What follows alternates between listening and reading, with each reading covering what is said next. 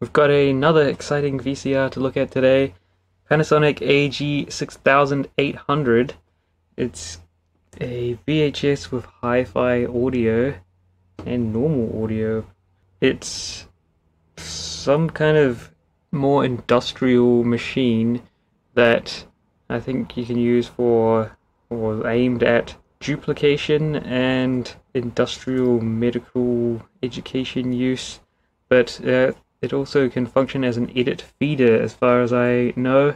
Got all the usual sort of controls you'll find: earphone output, audio monitoring, type of audio. You can make it just normal, not hi-fi. There's a tape remaining indicator, that's quite nice. Yeah, various functions on this display. Yeah, I thought there's another model that's got a jog dial thing there, but that's not this one. Oh well. Let's have a look at the back. It's quite heavy. We're going to take it apart today. Just got a fan. Got separately the HD audio out. A remote connector, which is exciting. The various other things, video in and out, audio, record remote. Then a TV connector, which is quite nice. That gives you audio and video input and output. Voltage selector, a power switch, an hour meter, which has a little bubble which moves from one side to the other. Pretty sure it's fully moved. Yeah, but this remote connector you can use for remote controlling it. I couldn't find the full editing remote control that I've got. I don't know where it is at the moment. It's hiding away somewhere, but this is the add-on to it, which you connect up VTR, and then there's these extra link cables which join this controller onto the main one, so you can add another player into your linear editing system. And so this can supposedly remote control the machine. We'll try that out. So the cables that go with this, which plug into here, I don't want to touch them because they've gone really gross and sticky, which is very disappointing. So here, I've tried wiping them before, but I think there's oily stuff coming out of the cables, and so they're really horrible to touch now. So this here is a linking cable which allows you to connect additional players up to your edit system. So that will go back to the main editing controller. I'll find it along with the other bits and pieces that you use to create an editing system with this generation of equipment, and we'll look at an actual editing VCR that uses this stuff and can do insert edits and things. So yeah, that plugs into the machine, and this plugs into the editing controller, or the additional player controller thing, which is what this is. Like that. It's quite neat connectors. You can see there's a latch thing in there which hooks onto that hook there. Quite nice. Don't need this for now. So we're going to try this out. Pretty sure it doesn't work, but we'll try it out anyway. We'll just have to get this hooked up so that we can turn it back around. I'll hook up a video connector just in case we get something out of it. Okay, it's powered up. You can see how slow well, it's not slow, but yeah, how close to the refresh rate of this display the camera is, which is interesting. So you choose what you want to insert, and then you can do it. But we've got to put a tape in. But I want to take the cover off so we can have a look at it as well, because we've got to have a look at stuff. I had a couple of these machines, and I've already got rid of one. I remember one of them had huge amounts of rust inside it, which was quite weird. Like the whole inside cover was rusted and peeling off. I'm fairly confident this won't work. Although in the notes I had, one of them wouldn't even power up, so I guess I get rid of that one, because this one is powered up. The display is lit up. It's interesting that for this age it still shows the Panasonic name. I guess this is an international version because it's got the voltage selector on it. So they call it Panasonic. so it doesn't get confused with other trademarks or whatever, which the national name had trouble with outside of Japan. Got lots of these cables, and yeah, they're all gone horrible.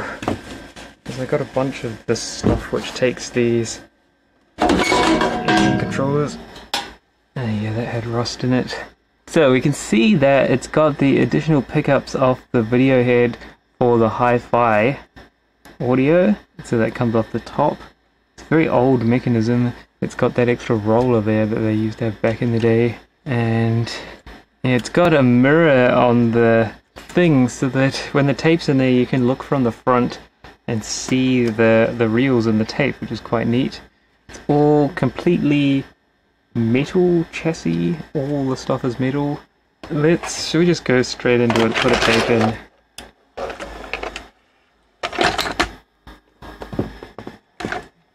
Oh, it's slipping. Okay. The loading belt is slipping. Okay, I'll have to manually help get the tape in. There we go. Now let's see, will the remote work? It does. Oh, but it's not in play mode. I wonder if that again is a belt slipping that's coming off this loading motor here. And perhaps we have to tip it up and look upside down. And it's gone to auto off because it's... Let's just see, can we fast forward? Yes, that works. Rewind. Nope. That's a shame. Okay, let's have a look through the front of the machine since we can see the reels in that mirror. There you can see there's the mirror. I think there's there was light bulbs there, but yeah, they're blown, so yeah, that would normally light up what's going on there. But the bulbs for the audio meters are still working. Yeah, that doesn't work. Fast forward works.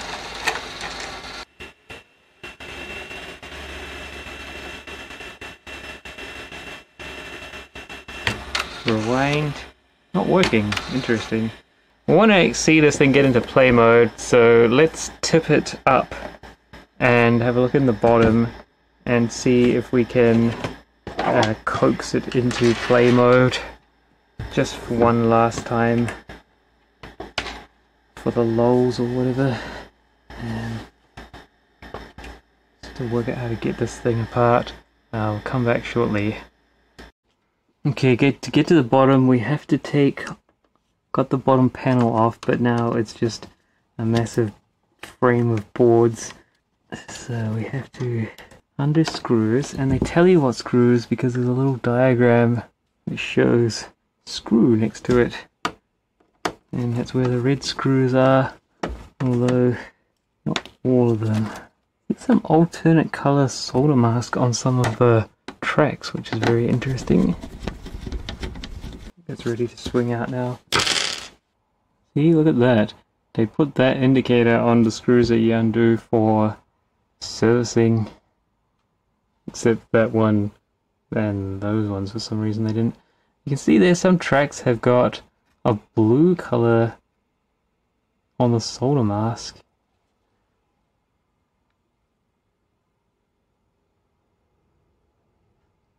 This is interesting. I've not noticed that before. I wonder if that tells you something. Anyway, let's open this up.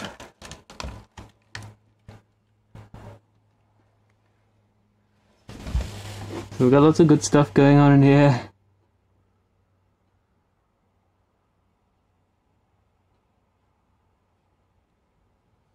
And if we put it in play, I'm guessing something to do with this, because that's all the loading motor stuff. Power it up.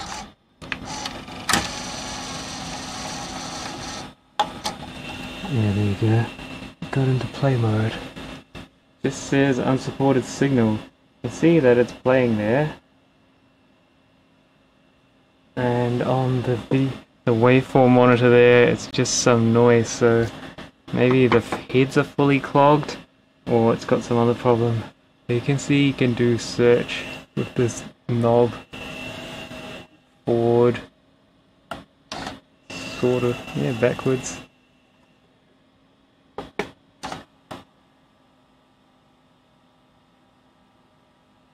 It's different now. Is it stuck? Yeah, it's stuck.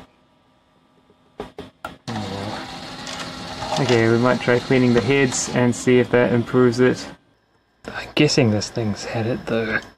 I remember the other one that I looked inside a few years back. I'll probably have to get rid of the tape for this. Otherwise we're putting stuff on the tape. Yeah, it had capacitors leaking on a bunch of the boards, so it's pretty much had it. I can already see just from here on that board there's corrosion on a bunch of parts around the capacitors, so yeah, it's finished. But yeah, there's a bit of crust coming off the head, so we'll just give that a little bit of a go, and then we'll take it apart and we'll have a look at some of the boards and things. Now we'll just load this back up. Then we've got to get it into play mode, which I guess it won't do it itself, will it? Nope. Yeah, that's the other problem, isn't it? Because it doesn't have take up, or it can't rewind, so it leaves the tape. I don't know, it's fine that time anyway. That means it can now rewind? Nope.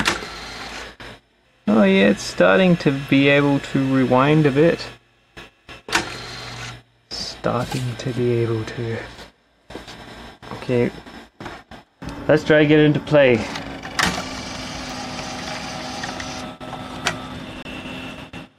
Nope, it has not improved. Fiddling around with it, searching back and forth, I was able to get a brief glimpse of a picture every now and then. It flickers a picture, but in general, nothing. Looking at the waveform monitor, you see there is a waveform there.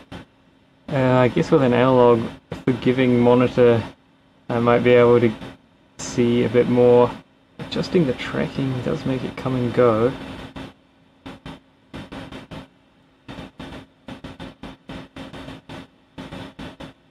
Just a hint of stuff pops up every now and then. So yeah, well, it's definitely the capacitors, but it could be a bunch of other things as well. So we'll give that a rest and we'll take it apart. Since that's what we're here for, we'll just get this tape out of it.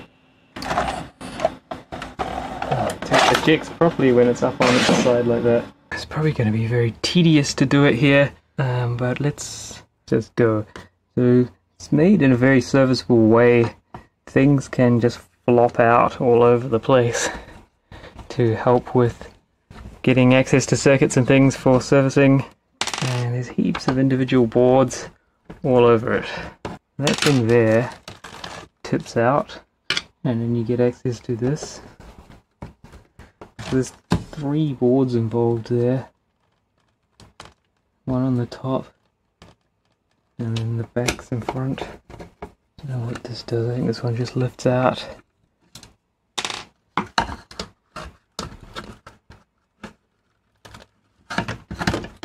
Yeah, I wonder what that is. I guess we could look up the service manual, couldn't we? Find out what these things are. Probably got a service manual. I'll look for one. Let's just take the back off this so we can see what's behind this plate. Another board. So the one on the top seems kind of like an add-on, doesn't it? Just squeeze a little bit more circuitry in there. 4066. Little CMOS thing. Yeah, everything's dark around the capacitors. So yeah, they're all leaking. And there's 4 red screws here which will take the tape loading mechanism off. Interesting, that board in there is not very accessible because that's the main chassis piece there. But I don't think it's that hard though. I think you can get it out from this side. Let's see. If we take the tape loading mechanism off, it should be just those 4 screws and then this connector here. Nice and easy. You can see the mirror there the light bulbs. They've made it pretty easy to replace that belt, which is nice. See, it'll just come off like that. Don't have to undo any mechanism. So much better than a lot of the VCRs where you got to take this whole shaft out to get access to the belt. And now the mechanism is there displayed for working on. This seems like the same base mechanism that's used in a lot of the other early 80s consumer VCRs. Same shape head, the same type of idler. So we'll probably come across that when we start looking at some of the other VCRs. But I think this will have a few more brakes and controls and things. See, there are Hall sensors on, are they, or IR reflector? I don't know, what are these?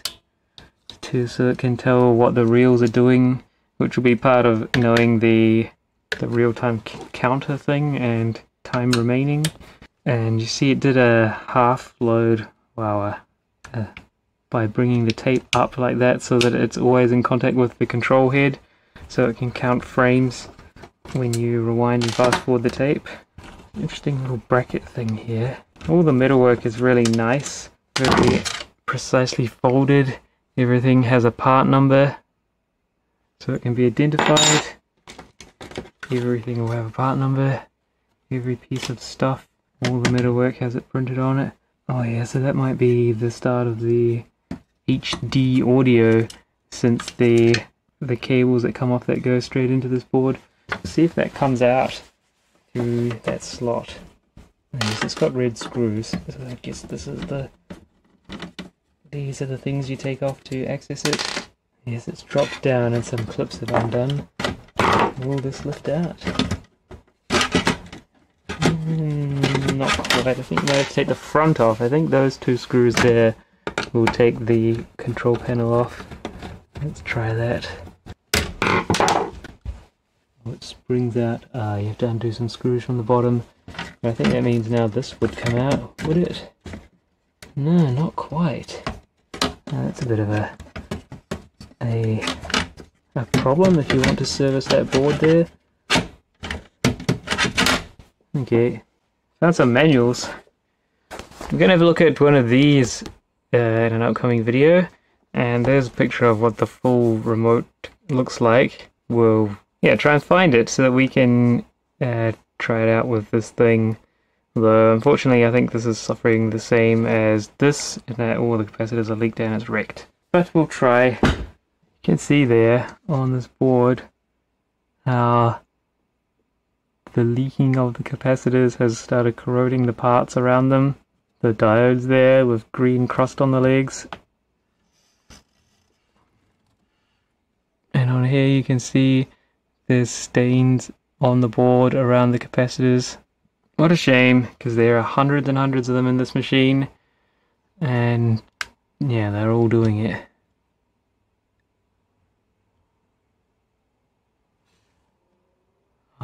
Is there something on that head? Maybe it... What is that? Let's get the other camera and try looking even closer to what's going on there. What is going on that video head? Yeah, the focus seems to be messed up. It's because I've got it upside down. That's one of the problems. Now I've got this thing in focus. Now maybe that explains it. That's interesting, isn't it? Someone's cleaned the head with a fluffy thing. Maybe that's what's wrong with it. Is that all that's wrong with this machine? Dodgy video heads. Looks like it's either scratched or corroding as well. I think we should try it again once we tidy this up, and then try running it again. So I have several of these machines. Well, I had several of them, and none of them ever worked. So do you think that whoever had them before was a bit mean to them and cleaned the head in a dodgy way that resulted in the head clogging like that? I need to find something that I can use to dust it out. Do you think using this crusty brush will help? I just want to flick stuff out of the head gap there. Looks like it. That's got rid of the crust. the crud that was in there. Let's just give this a little bit of a clean now to tidy that up. Just to get rid of the fingerprints and the like from it. Still pretty dirty. Alright. Yeah, we'll get rid of that. Well, we can have a look at it now. Re-look at it. Looks a little bit better, doesn't it? A little bit of fiber in the edge there. Looks better. Looks better. Oh, there's a little bit of fluff off that one. Okay, I'll try and tidy that up. Put it back together. Well, as much back together as we need. And we'll try it out again just to see did that change anything. It's back in a working-ish condition. Well, it's assembled enough that I can get the tape playing again. I got this other monitor because it will be a lot more forgiving than it's an analog monitor. And you can see that there is sort of a picture there, but it's lacking sync. It's even got a bit of colour in it every now and then. Just adjusting the tracking at the moment. So I think there's a problem with the servo stuff keeping things properly in sync. At a minimum, that's what's happened. So presumably it's because capacitors have leaked, the values have drifted, so timing is not what it used to be. Which would suggest replacing all the capacitors would bring it back to life. But yeah, I'm not going to do that because I don't have weeks to organize and replace hundreds of capacitors. It's a 3-inch color CRT, which is quite exciting. You don't get CRTs much smaller than that in color. JVC TMP3. Annoyingly, they used a 3.5mm socket or plug for the audio. I don't know why. Yeah, BNC for the video, but for some bizarre reason this for audio, nothing has an audio output like that. Well, nothing that you normally come across. Anyway, this thing is, yeah, worse for wear. I did find a service manual for the other model. That's what I was thinking of, that has the knob on the front. So this is a 6800, this is 6100 and 200. I didn't have any other closer models, but I'm pretty sure there's an interesting controller too. Pretty sure this will be pretty much the same. Adjustments. Well, it looks the same. What is different? Sometimes at the beginning of the service manual they tell you what's different. Yeah, this is the older one, presumably. 83 by the look of it, 1983. The VHS format has been embraced by businessmen and educators alike. To meet the needs of these professionals, Panasonic has developed these 4-head, 3-hour recording, aluminium die-cast chassis, direct drive cylinder, full logic control, widely precise functions while maintaining superb picture quality, dial search. Talk about NTSC, but I'm pretty sure this was the PAL version. Yeah. Ah, so this is a multi-system version. You see, they say there, TV system selector 33. So where's that there? So it's got 2 extra switches. Yeah, but this one has an audio record normal HD switch on the front. This one has a color mode, auto black and white color, and it has the system selector. So it looks like you can do recording and playback of PAL, and then playback of a modified NTSC 443, and recording and playback of CCAM asterisk. Is that the asterisk there? I don't think so. 34. No, that's for the TV VTR selector, which must have an RF modulator in it, because this doesn't have. Oh, there. Okay. So yeah, this one doesn't have that. So there is a few different things, minor things. It's on that really nice smooth paper that they used to use on the good old stuff, early 80s. So that RCA for record remote that we saw on the back, it says that's for dubbing or edit from master VCRs. Okay, so that means you can use a distributor and then that signal can trigger the... I see, so that links through all the machines, so it triggers the start of recording and probably the stop of recording. Oh yeah, the RF modulator is an optional thing which you can plug into the back of it on that model. I was looking for an overview so that we can have a look at the parts in this. See, maintenance chart, when you should replace the different bits inside it. Opening it. Perhaps we should eject this. And they need to be playing this whole time, does it? I was hoping there'd be a diagram that shows where the boards are, but nope. This is the best I could find. So on the side here, it says opening the audio circuit board, and it's talking about H. So that's this. So this thing here, hinged stuff, that's the audio, all of that. And then it says opening system control, screws I. So that's this thing. That's system control board. So that must have some CPUs and things on it. And then it says unscrew 6J, which is the bottom, and that's opening the servo and luminance and chrominance board. So that's what's at the bottom there. The one that flaps out from the bottom, luminance and chrominance and servo, and it doesn't go into any of the others. We already decided that there's the HiFi audio board, and I haven't looked at those yet. We'll see what those are. The exploded views are pretty interesting. So there's a description of what all the parts are, all the mechanical parts. Opening this. If we take this off, we can actually look at it nicely. So it's an inertia roller, supply limiter. And so this one has a real motor not coupled to the capstan motor, which helps with the trick play type stuff. It's interesting that when you press the buttons on the front for fast forward rewind, it stops playing and then goes into rewind and fast forward. There's no cue and review mode. But if you use the remote controller, then you could do that through the search function.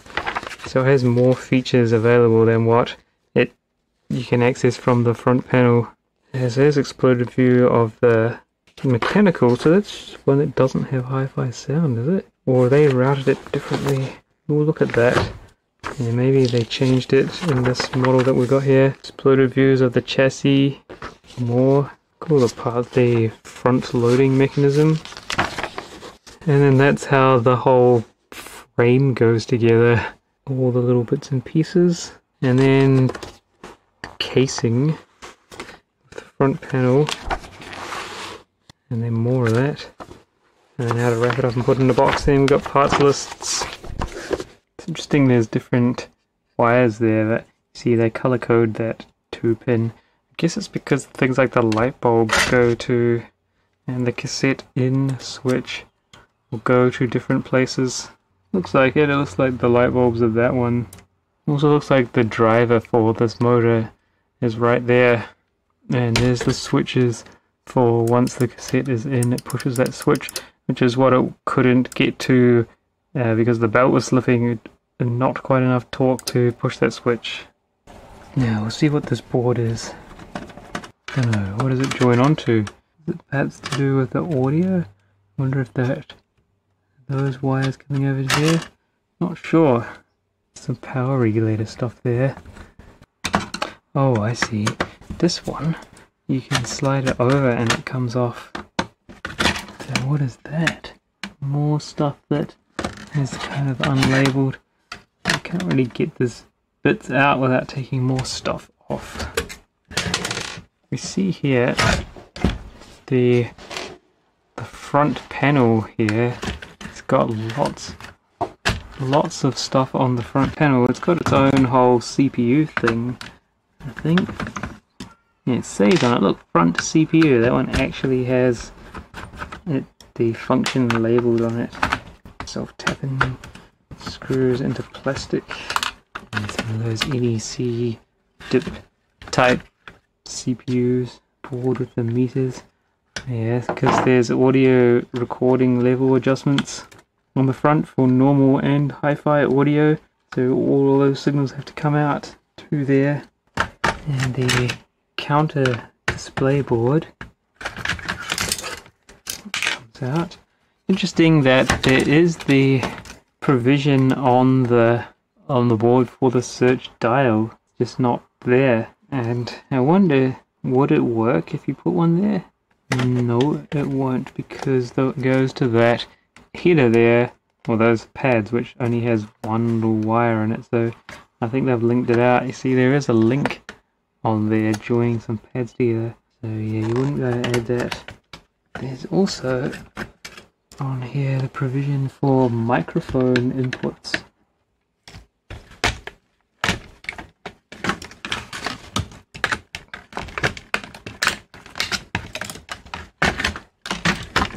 Now there's a ground wire to the front metalwork, just I guess to screen the shield the audio circuits, picking up noise from people being near it. So there's provision there on that board for 2 microphone inputs, and probably the preamps related to those, and a slow tracking control. Okay, but none of that stuff is fitted. Slow tracking. That's interesting. But does the one with the search dial on there have slow tracking control? Not sure. Let's see. It's hard to see. It does. Look at that. It doesn't have the microphones. But there's 2. This is the 6100. The 6 something else 100 has got its own page.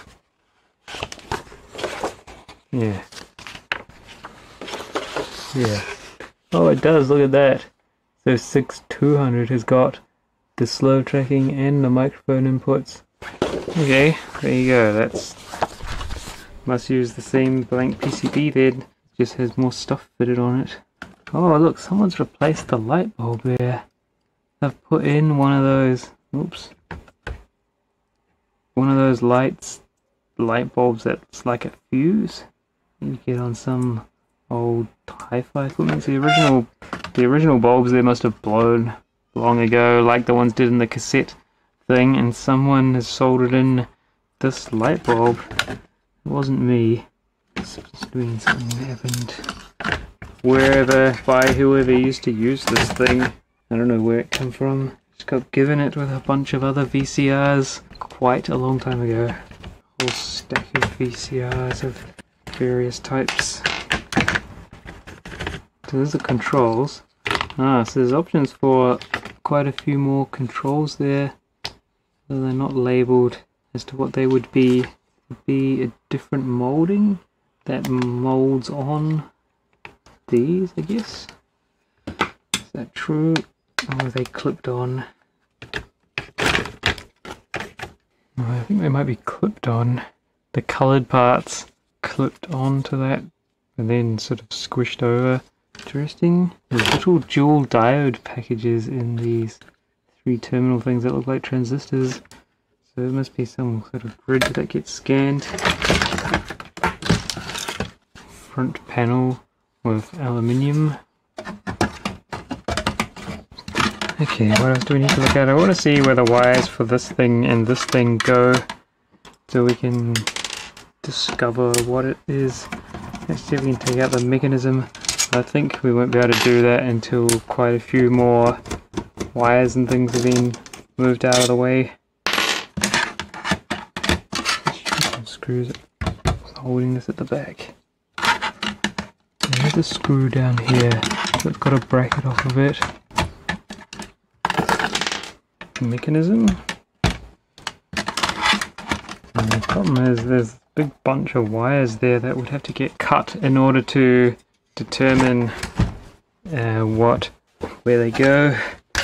And it made it difficult by pulling up all this front stuff, because that's now going to all flop down. Put the screw back in the top.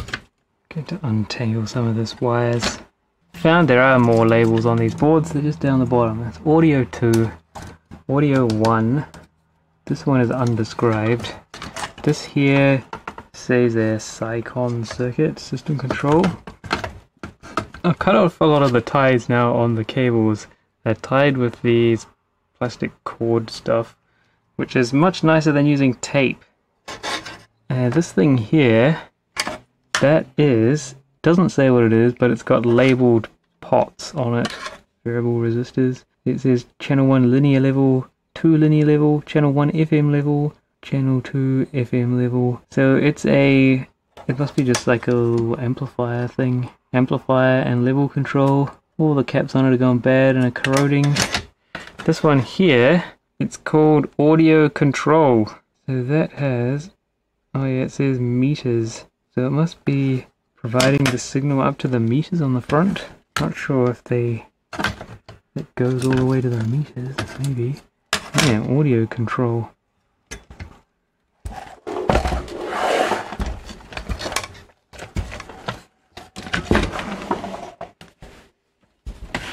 And then on the bottom board, you can see this cable harness has a part number, so that must be made as one piece. And it was one piece until I cut the ties off of it. So that must be supplied as one thing that then gets laid in and hooked up during assembly. It's quite a complicated thing which goes out to heaps of individual connectors, and they're all different numbers of ways. And then where they're not different numbers of ways, they're color-coded with different colored connectors. Sort of red ones, black ones, brown ones. And then there's the bottom of the mechanism in there. I'll probably pull that out so we can explore it a little bit more. Let's do that. And it's probably going to fall out if I'm not careful because we undid all the screws. Okay.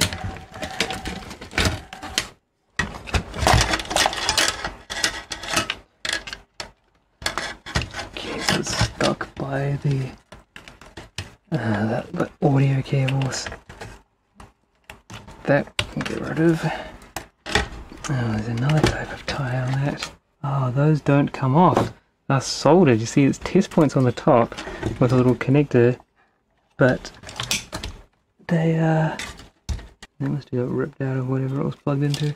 Anyway, so we're gonna have to follow the wires over to here and know which side they go on. Open up this board and disconnect the wires from there. It comes in there, there, then shielded wires going from there and there. It must be fun assembling these things in the factory. So much fiddling around with wires. Ah, and now we got the signal that comes off the video head.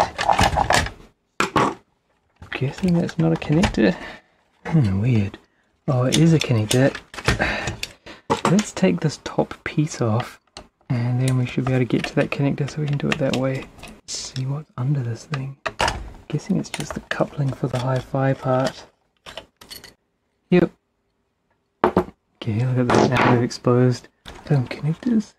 There must be a reason why they've gone to top mounting those. Oh, there was another signal. Of course there was another signal now. Where does that go? Yep, wrapped around heaps of stuff.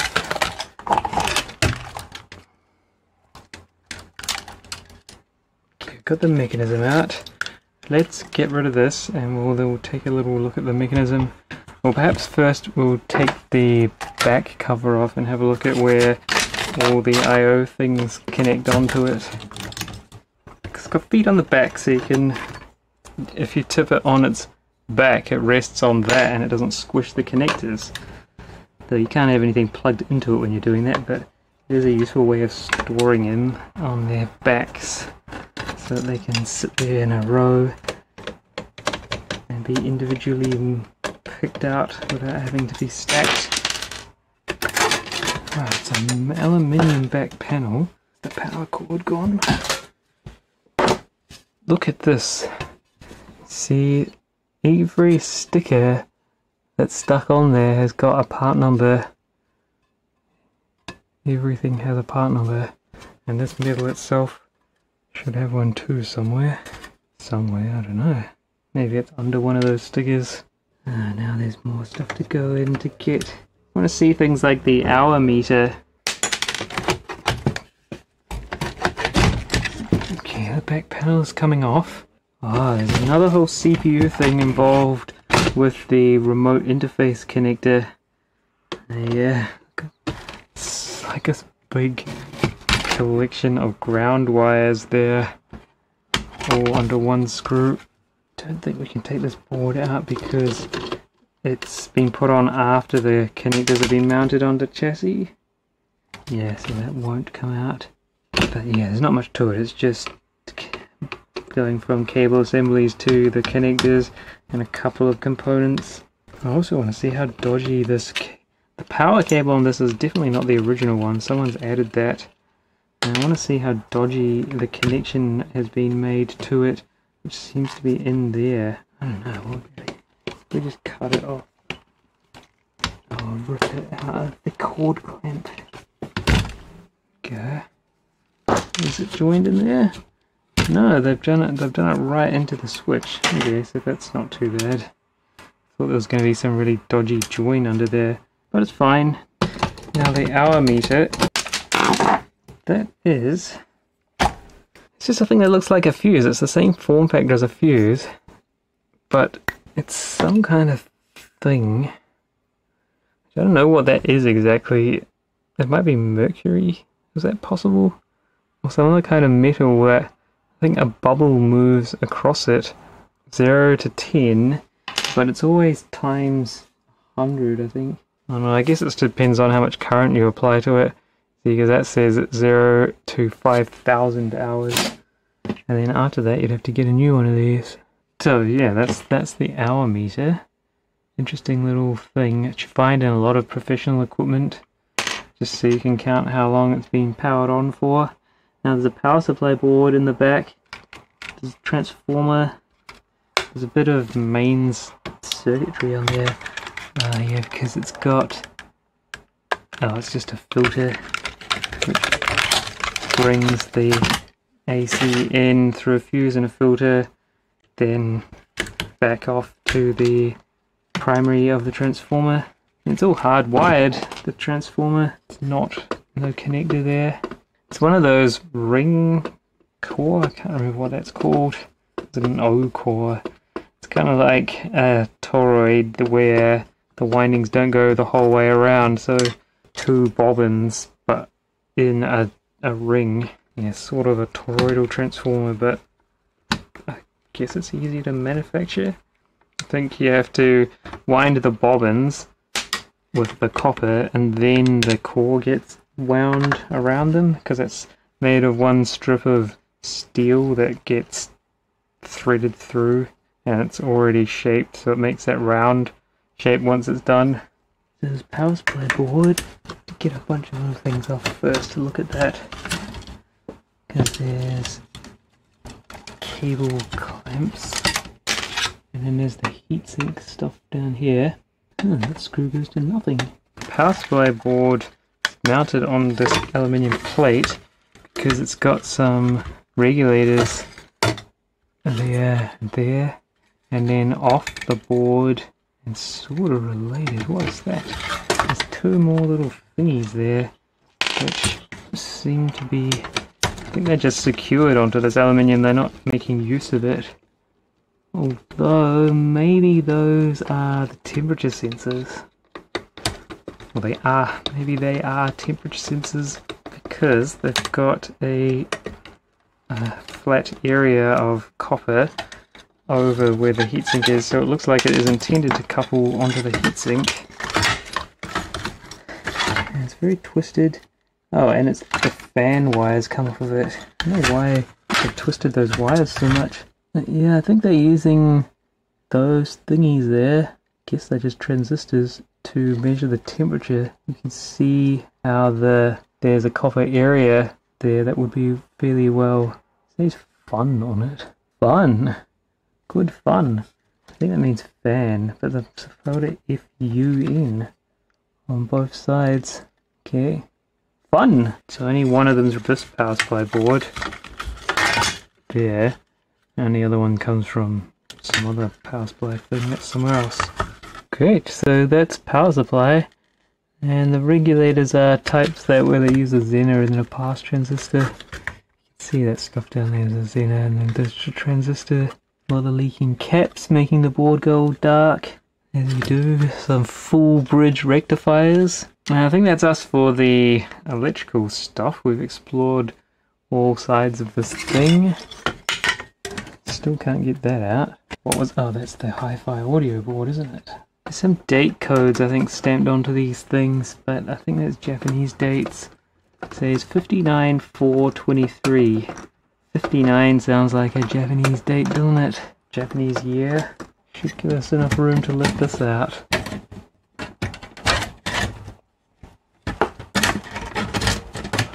Ah, but it's got all its own wires on the bottom holding it in place, isn't it?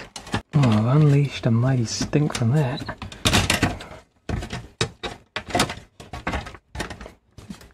If you can get it up, go like that, we'll unplug the plugs. One little thing. Okay, so that will be the, they call it HD audio. Oh, FM audio. Yeah, it's got surface mount stuff. Double-sided through-hole plated board. Is that the only one in this machine? Could be. I think so. Oh, that's fancy. Rotting caps all over it. Corroding the board. Great. That's some pretty decent film caps too. Yeah, it's corroding. It's got these satellite boards. Audio emphasis. VJB. VJB. Yeah, so that's where the signal from those... that top thingy, that guy, which is the other like RF transformer, picks up from the video head. Well, this picks up the audio, goes into here. There'll be some head amp stuff going on in here, and then the FM demodulating and all that business. Yeah, so they tell you there where the ICs are on the bottom and what they are, which is quite nice. DBX, shielded links. See the symbol there? It shows that point going into a shield and then it comes out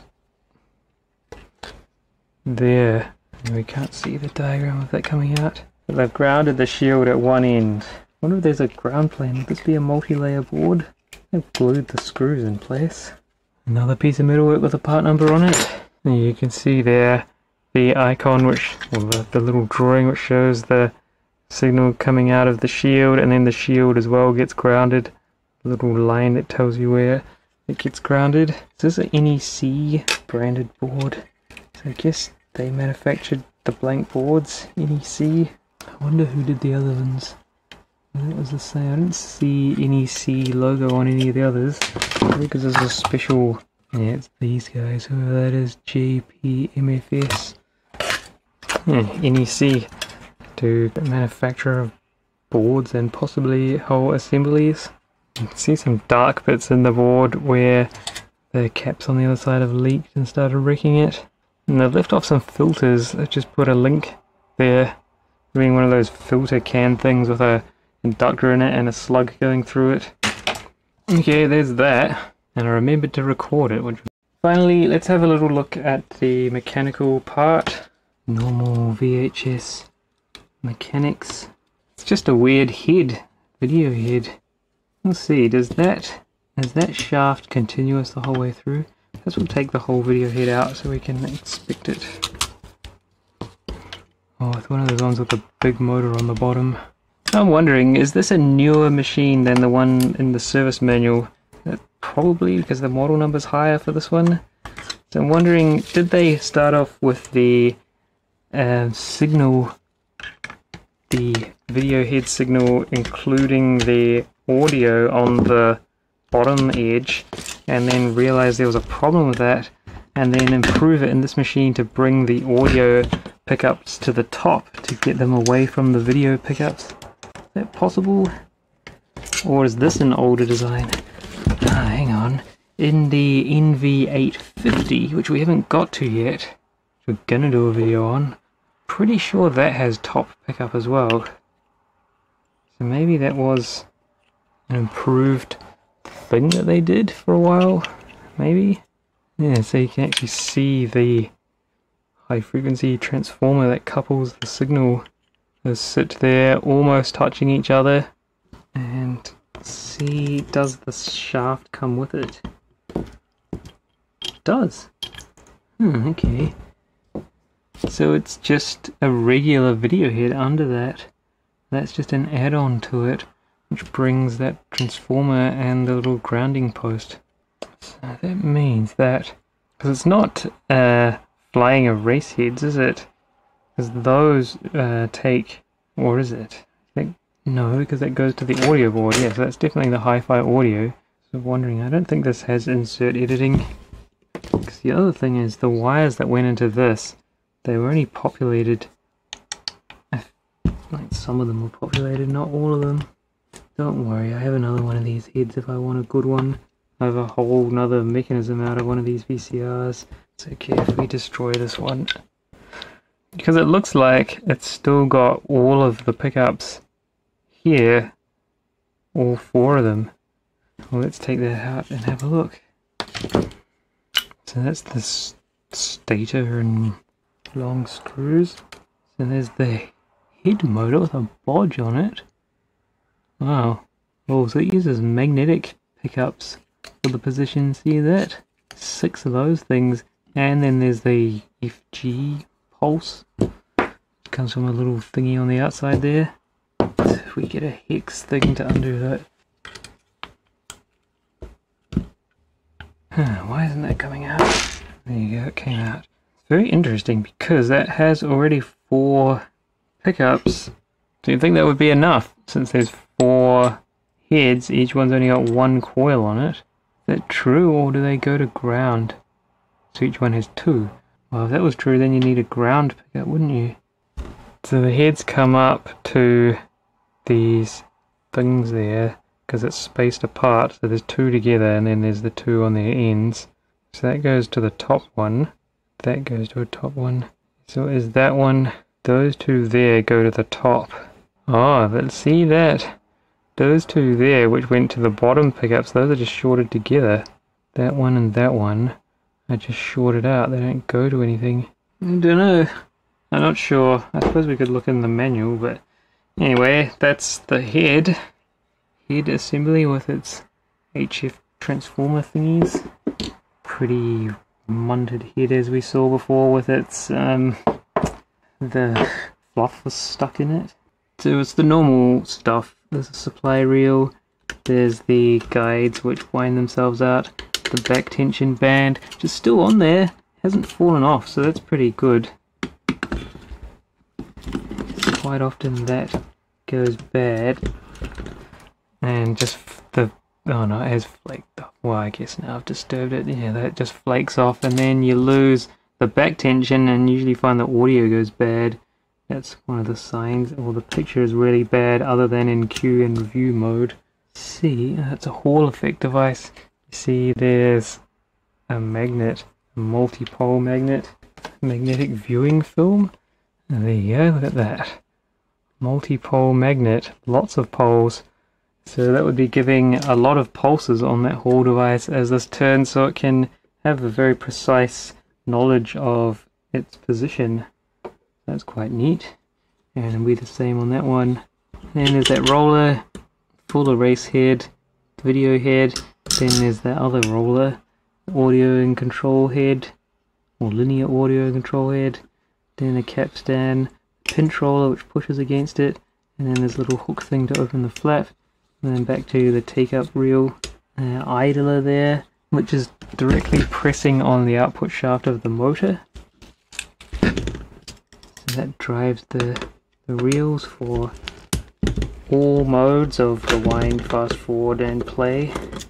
How do you replace the idler? I think you have to take the whole mechanism off. That the tire around the idler will go bad, and then you have to take all this stuff apart to get it off, I think. Yeah, that comes out as one piece, but the brakes are in the way. Oh, I think if you slide it all the way over, there you go. Don't wreck it. There you go. Oh yeah, you just got to get it behind that piece there, and then yeah, you can replace the tire on that. I think it's not the worst I've seen. It's still got a little bit of life left in it. Pinch roll is not the best, it's got a shiny bit on it. Capstan is in okay condition. Capstan motor is one of those real big ones. Older style. Mode switch there. Goes up to a connector so that can be replaced as one piece. There's the real motor. Interesting, like, pancake style motor. It's probably been through a few of these in its life, but I don't think this has been replaced, because see how worn that is in comparison to the idler there. So it's just getting away with put a good one of these on and it will just live with that. You can also see the dust that's come off these as they get worn out. Loading mechanism. Now there's the thrust plate for the capstan motor. Oh yeah, I don't think we need to take that off, do we? Because we can take out the motor as is. Oh, it's all in one there with the the bearing as part of this assembly. Quite often these are a more deconstructed form, as we saw in the NV870, where the bearing part stays as in the chassis and the stator windings and things are then just screwed down to the chassis. But this one is separate-able, so that piece there could go back onto it. Should we take it apart though and have a look at the windings in there? If you take this plastic ring off, oh look at that, it's got an actual optical encoder.